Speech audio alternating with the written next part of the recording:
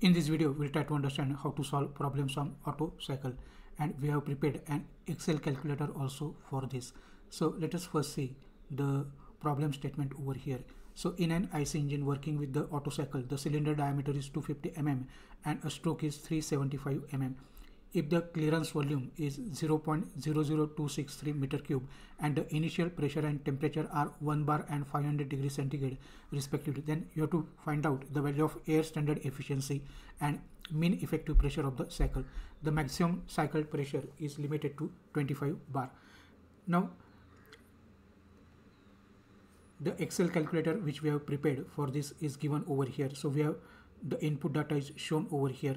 So the user will input the data in this particular column. So diameter is 250 mm, then stroke length is 375 mm, clearance volume is 0.0026 meter cube, initial pressure and temperature they are 1 bar and 50 degrees centigrade, maximum pressure of the cycle is 25 bar and gamma is 1.4 for air. So when the user input this data, then directly he will get these particular answers.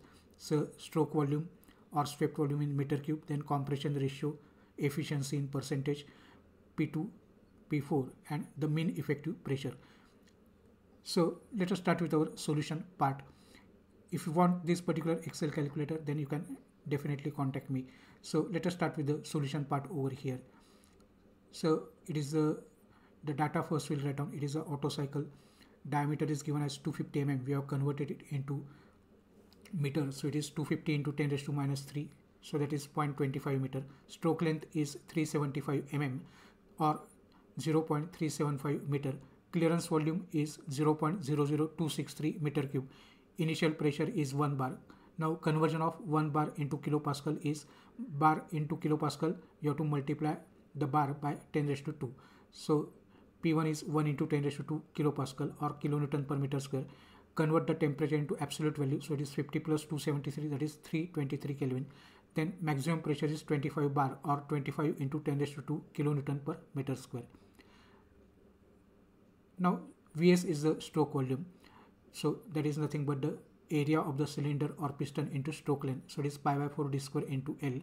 So find out the value of stroke volume over here, substituting the values of D and L. So it is 0.018407 meter cube. Compression ratio is V1 upon V2, that is Vs plus Vc upon Vc. Now it is advisable to watch our previous video in which we have done the derivation of Otto cycle, so that you can easily understand the formulas that we are using over here. Now substitute the values of Vs and Vc over here. Vs is 0.018407, Vc is 0.00263 and Vc is 0.00263. So it is 7.999 or 8, approximately 8. Now using this, we can easily find out the air standard efficiency of the Otto cycle, which we have already derived in our previous videos. So efficiency of the Otto cycle, which is dependent on compression ratio and gamma. So gamma is 1.4 for air. So if you substitute that value, then it is 1 minus 1 upon 8 raised to 1.4 minus 1 multiplied by 100. So it is 56.472%.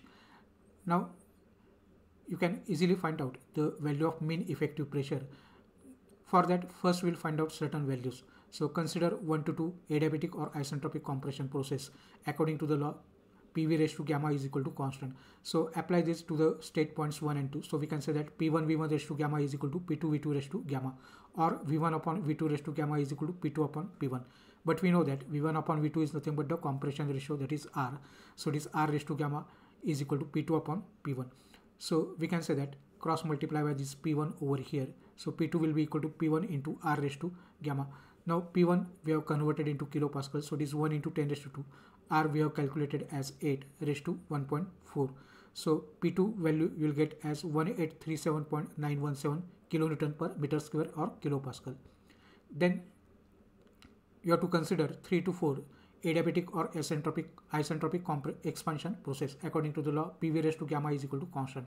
So again, P3 V3 raised to gamma is equal to P4 V4 raised to gamma. So P3 upon P4 will be equal to V4 upon V3 raised to gamma. But in case of Otto cycle, we know that V4 is equal to V1 and V3 is equal to V2. So that is nothing but V1 upon V2, and V1 upon V2 is nothing but again the compression ratio.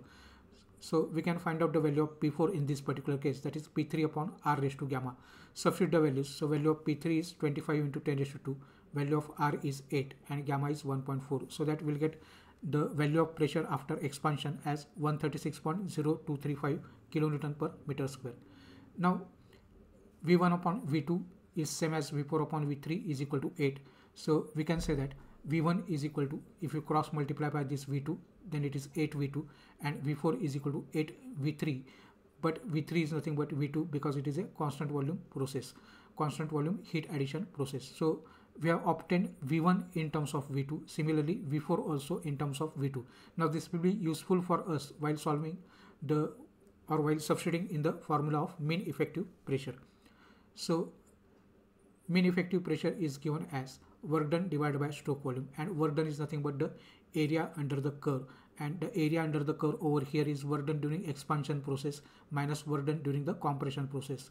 So work done during expansion according to the adiabatic process is P3V3 minus P4V4 divided by gamma minus 1. Similarly, work done during adiabatic compression process is, the formula is P2V2 minus P1V1 divided by gamma minus 1, and stroke volume is given by V1 minus V2 because Vs is equal to V1 plus V2.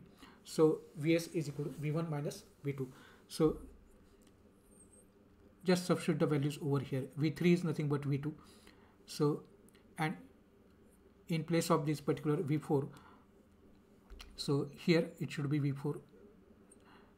Now V3 is equal to V2, and in place of V4 we are having V1 because V4 and V1 they are same. So in place of V1 it will be 8 times V2, in place of V2 as it is, correct. Here also in place of V1 it is 8 times V2, and here also in the denominator in place of V1 we are having 8 times V2. So now we'll take V2 common from numerator as well as from the denominator and cancel it from the numerator as well as denominator. So P3 is 25 into 10 raised to 2, 8 times P4, then P2 1837.917, 8 times P1 divided by gamma minus 1 over here, and this is 8 minus 1, that is 7. So we'll get the value of PM as 133.529 kilonewton per meter square, or we can say that divided by 100 it will get converted to bar. It is 1.33529 bar.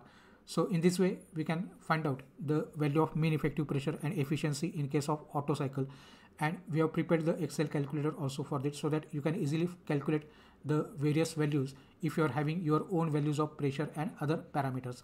Thank you very much for watching.